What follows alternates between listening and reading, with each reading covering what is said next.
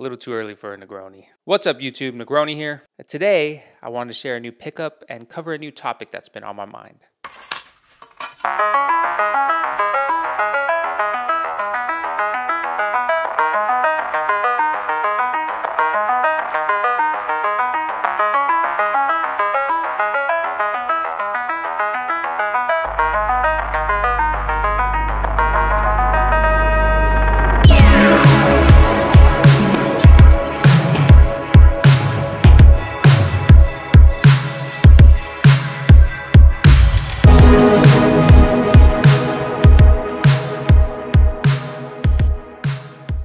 So, it's 2023, a lot of excitement in the air. New watches on the horizon, maybe some new watches you want to add to your personal collection. I know many of you hopeful that this year will be the year that you get the call. I know I am. Now, while I'm still very excited and hopeful for the channel specifically, I've got a lot of new ideas, a lot of new content coming on the way. It's shadowed by last year. It left me feeling some type of way.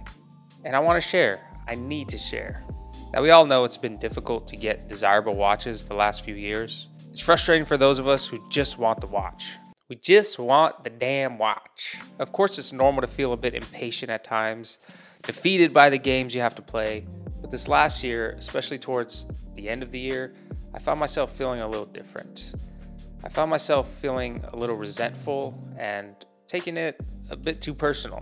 So there are a few watches that I've been patiently waiting for. I don't mind the wait. In fact, the wait is probably what I need to appreciate the call and allow for the funds to be available. But I never let the AD games get to me.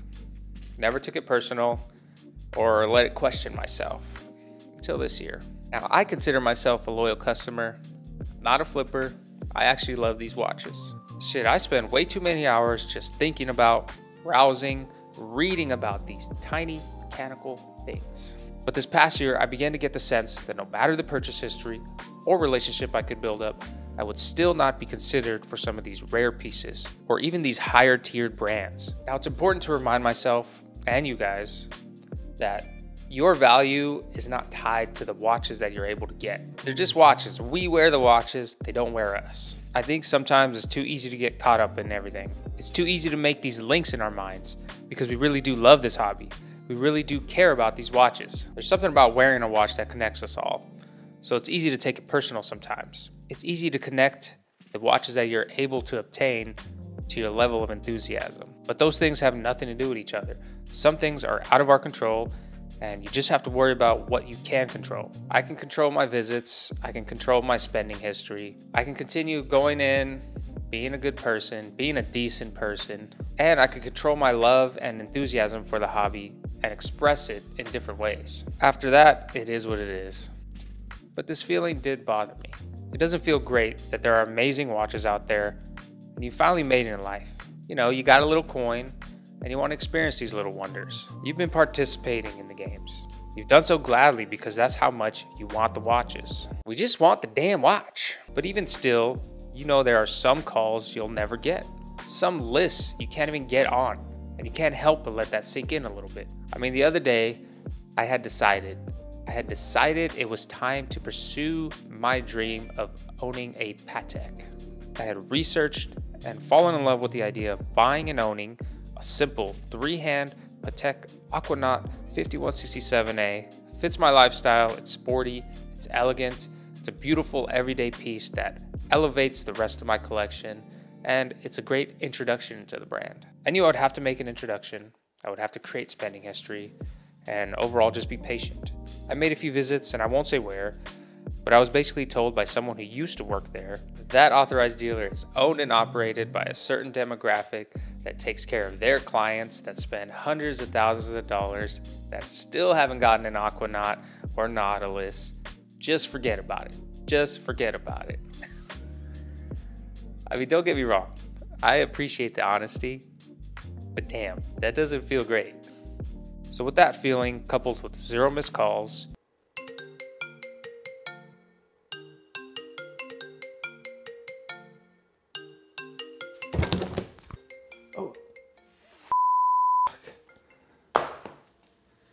Are you f***ing serious? F***ing motherfuckers! What does a f***ing guy gotta do to get a Daytona?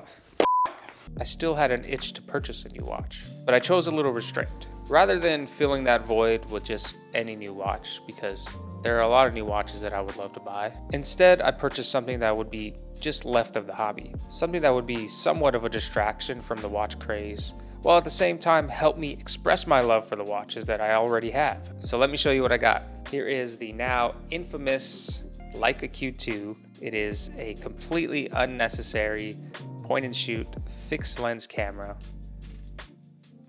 and I fucking love it.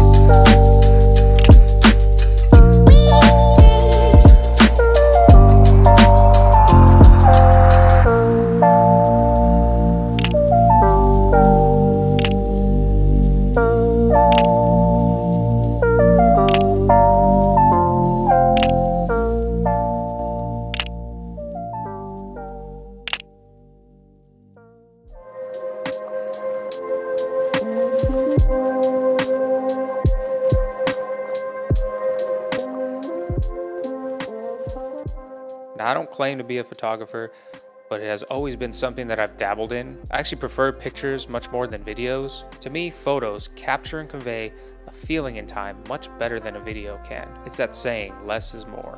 So why this camera? Why the Leica?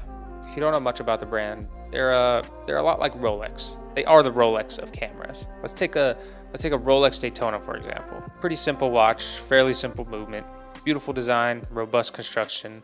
However, there are countless other sport chronographs on the market that spec for spec would hold their own or even demolish the Daytona, but yet the Rolex is more desirable and it's the one that most of us would choose. Well, that's the Leica. The Leica is the Rolex Daytona, while every other camera in its class with better specs, more resolution, well, those are every other camera manufacturer. I want the Rolex and I want the Leica. It's more than just the specs or value for money, because I'd argue when it comes to luxury items like watches or cameras, it's more about how the product makes you feel when you're using it. It's the impeccable designs that you know will always look amazing long after you're gone. That's what I love about the watches, and that's why I love this camera. I mean, it also takes great photos. So this isn't a camera or tech channel per se, so I'll briefly talk about how the Leica Q2 inspires me to take more photos, to practice photography a little more. When you flip through Instagram, you'll find amazing watch photography in this space. The setups are so impressive, lights everywhere, these huge camera bodies with very expensive lenses, and on the other side of the spectrum, there are photos taken with just a cell phone. I knew I wanted to take more pictures, but the idea of lugging around different lenses everywhere just wasn't appealing. However, I also don't enjoy using my phone as a camera. I mean, I'm on this thing all day already. I want this outlet to be its own thing, but in a simple setup that would inspire me to shoot more. And that's where you'll eventually get to the Q2. It's a beautiful camera with the perfect mix of old world, tactile photography,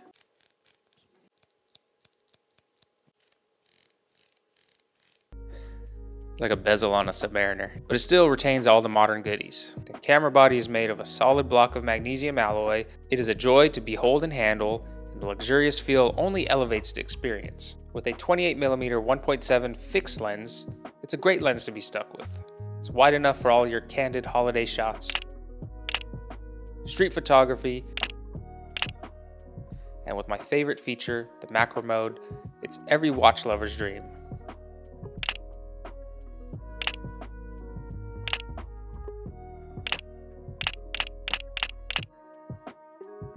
It's not a tiny camera, but it's not cumbersome. You know you have something of quality, but something that can take a beating. Sounds a lot like a Rolex. This should be a nice little distraction while I wait for the next watch. A nice little hobby, but a hobby that, you know, kind of goes along with watch collecting, YouTubing. It'll help elevate my content. This also gives me a chance to reflect on what the watches really mean to me. I think it can sometimes be an unhealthy obsession. So taking a step back after this purchase, after making this video, it's helped me realize why I felt the way I did. It's helped me to compartmentalize Christophernegroni from the watches. I'm very happy with this purchase, and I'm looking forward to learning how to shoot more on this camera, sharing content, more wrist shots, more watch photography. So go ahead and give me a follow on Instagram, Christophernegroni. That's where I'll try and post all my wrist shots I'll be taking with this camera. You can also see my daily Rolex Daytona Panda posts. Hashtag Panda a day until I get the call. You can also track the amount of grays I get in my hairs as the months and years go by. I might have to just bite the bullet and buy it already. See, I'm doing it again. I'm doing it already. I'm already obsessing about the watches. I need to just go take some photos. And you go outside. It's a beautiful day. I'm just going to go outside and take some photos.